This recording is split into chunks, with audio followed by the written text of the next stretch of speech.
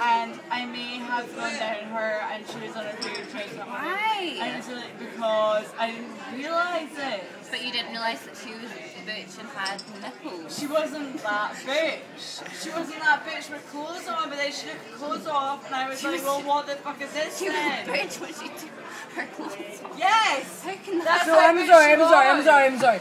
So she wore like a tight-fitting dress, right? And she was like, "Oh, hello, my name's blah blah blah." And then she took it off, and she was like, No, listen. Well, more or less, because what the situation was that like she happened to be a lesbian that I may have gone home with because I was drunk at my fucking tree, and then like went home, blah blah, and then it was like she seemed like a lesbian, she seemed gay. But she didn't seem like too much of a man.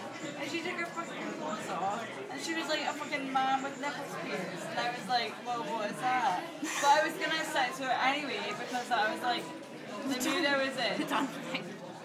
I was expected. And so we had sex. But then it happened that I went down on her. Well, listen. Well, yeah, these guys are loving it. you know what it is? Keep going. Just Listen. This is a good story right here. Just wait your turn. Just wait your turn. I'll speak to you in a wee second. So I'm a sexist woman. So I go down on her. And then, lo and behold, there is a tampon in her vagina. And so she could have warned me. She could have warned me with a tampon. She could have said, "Excuse me," but you know, like she could have. kind of. But she didn't, did she? She didn't say that, and so there we go. So I basically licked out someone that was on a period. Did you carry on with the act? No, I came up from that. She was like, I'm on a period, and I realised, I saw a tampon. I came up from that, and we carried on otherwise. So apart from that, yeah, no.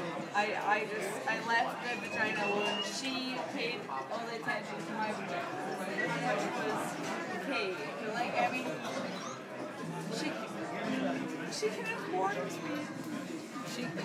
She might have said, like, when the "let's go back to mine" talk came up, like, "Oh, you know what? Maybe we shouldn't. Maybe I should give you my phone number and we should meet up another time." No, I am completely in agreement with you. She should have told me, and she should have said, "Oh, I'm on a period, maybe another time." But no, it was, "I'll let you find out when you get down to my vagina." That was